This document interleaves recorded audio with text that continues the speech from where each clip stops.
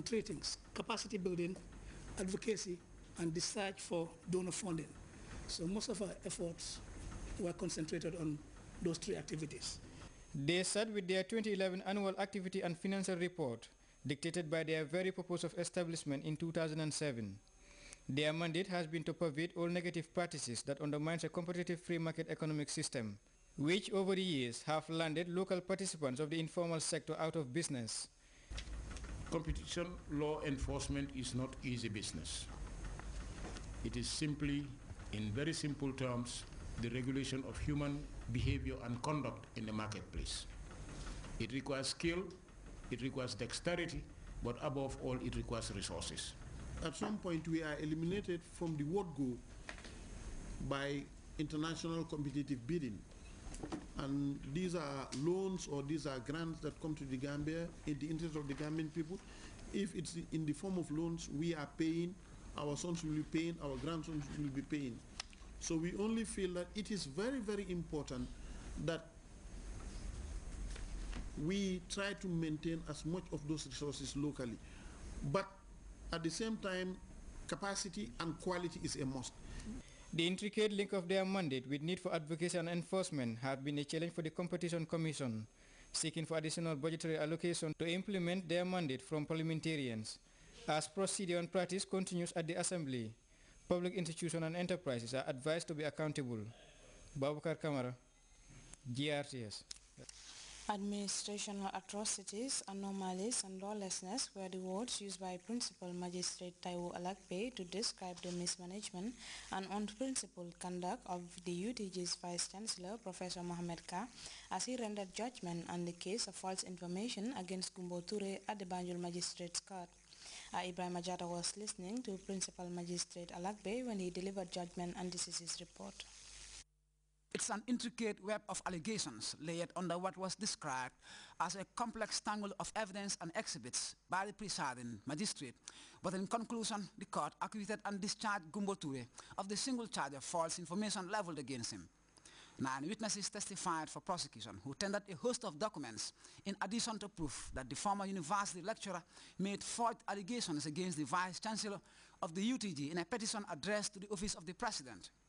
Ture had denied the charges and gave sworn evidence along with 2 witnesses he called in his defense, which succeeded in admitting a critical investigative report by the National Drug Law Enforcement Agency. At the end of testimonies, both parties filed and exchanged briefs with prosecution urging the court to convict, while the defense asked for an obliteration of the charges for want of evidence.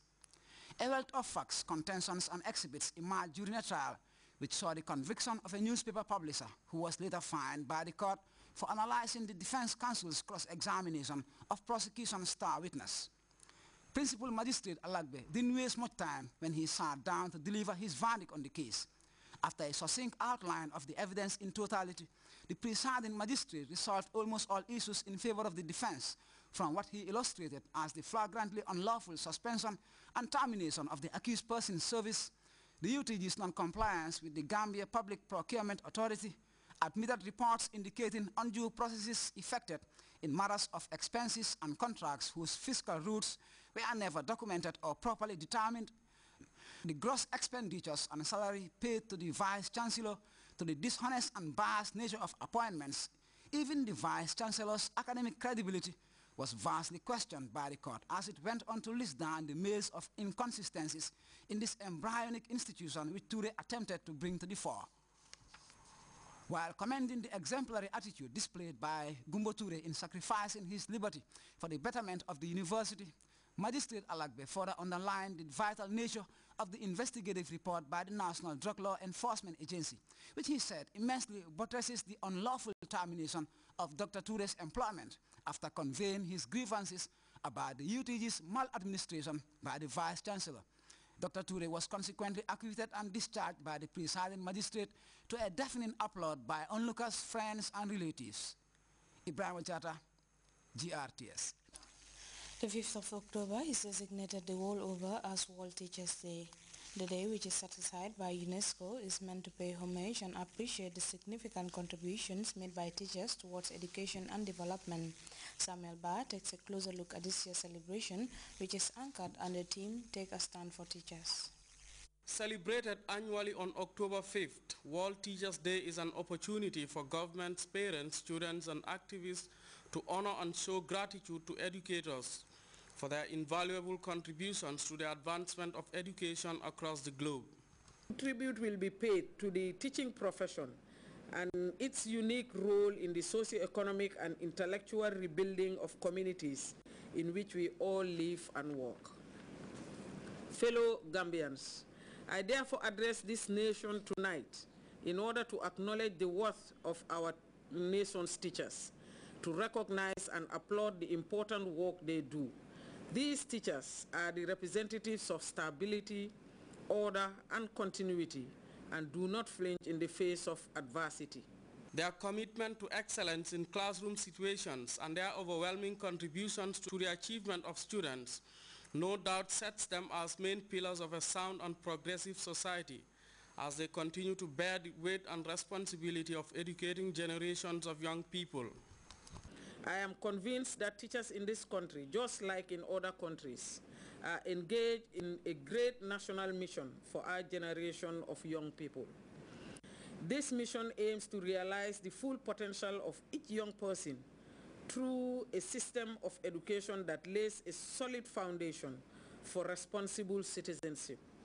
Indeed, the teacher requires support to accomplish this mission. This year's celebration, centered on the theme "Take a Stand for Teachers," illustrates their daunting task as dynamic forces in educational institutions, and a clarion call for all stakeholders to acknowledge them as they continue to transform the lives of learners. The teacher is believed to be the yardstick for measuring the achievements and aspirations of a nation. They know they carry our heritage and future on their shoulders and strive for better educational service delivery. As we celebrate this day, let us remember how our teachers managed to endure the immense difficulties of the past, and also think of the enormous challenges that lie ahead in order to gain the broadest possible perspective of their role as teachers. The government of the day is fully aware of the immense difficulties that teachers have endured in the past, and hence the introduction of life-changing interventions to better their lives. It is for this reason, among others, that the government of the Gambia, under the dynamic leadership of His Excellency the President of the Republic, Chair Professor Alhaji Dr. Yahya A.J.J. Jammeh, values the contribution of teachers and calls on them to continue giving their very best for the development of our dear motherland. By the same token, the teachers will continue to bear testimony to the incremental advancement of their profession through the life-changing interventions currently being implemented in the education sector. As teachers across the globe observe this day, hopes are high that they will continue to penetrate into the secret hearts of young people, giving their best for the development of our motherland. Samuel Ba, GRTS. You can monitor GRTS Radio live on our website at www.grts.gm. That takes us to our first break. We'll be right back.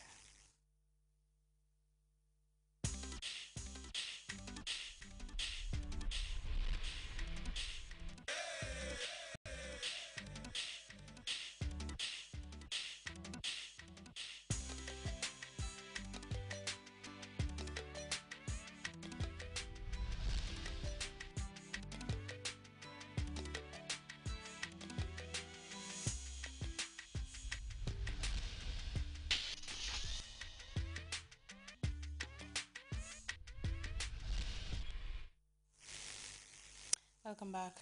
Somali forces backed by heavily armed Kenyan and African Union troops are expanding and strengthening their control of the port city of Kismayo. The strategic city was a stronghold of the militant Al-Shabaab group who withdrew in the face of attacks by African Union troops. Reports say the Al-Shabaab opened up the gates of the Kismayo central prisons, releasing prisoners upon their retreat from the city. The Somali army, backed by Kenyan and African Union troops, secured positions in Kismayo this week. They now control the most strategic points in this port city.